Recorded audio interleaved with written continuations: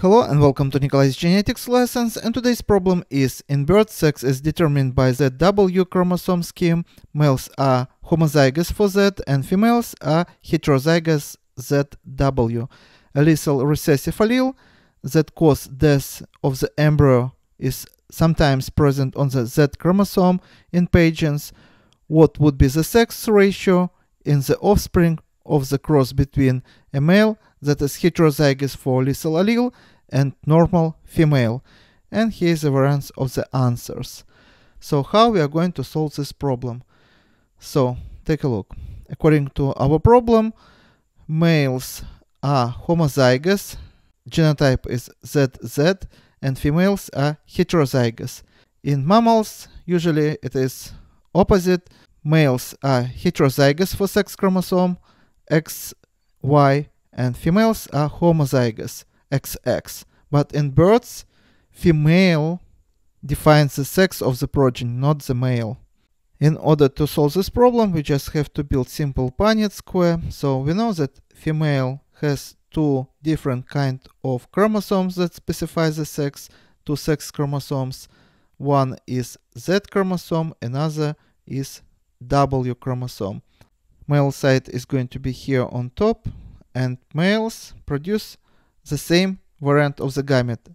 And according to our problem, male is heterozygous for the lethal allele, so I'm going to use different color for this defective Z chromosome, and another sex chromosome, which is going to be also Z chromosome, is normal. So now let's build simple Punnett square, and let's take a look what's going to happen to the progeny of this couple.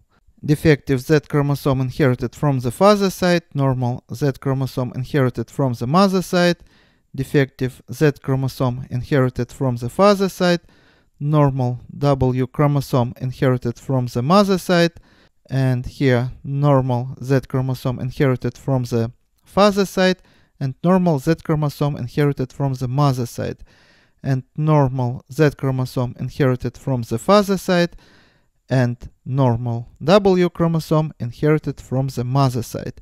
Take a look. ZW are going to be females. So let me circle. This is going to be females here. And on top we have males. And Z chromosome is lethal chromosome, or lethal allele on this chromosome is present. Heterozygous males, those having this lethal allele on Z chromosome, they also has normal allele on the other Z chromosome, so the phenotype is going to be normal.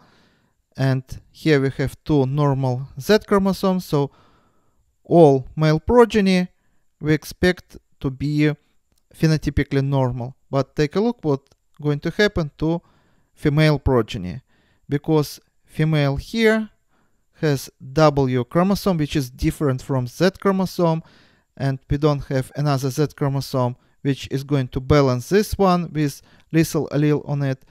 This progeny is not going to even develop, and embryo is going to die, and 50% of the female progeny are going to be phenotypically and genotypically normal. So take a look. Out of all the progeny, ratio of the males to females is going to be 2 to 1. So this is going to be males and this is going to be females.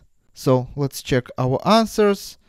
And answer A, 2 male to 1 female, is the ratio that we expect in the progeny of this couple. And this is all for today. Thank you for your attention. Please subscribe for my new videos that I post almost every day. And see you in the next video. Goodbye.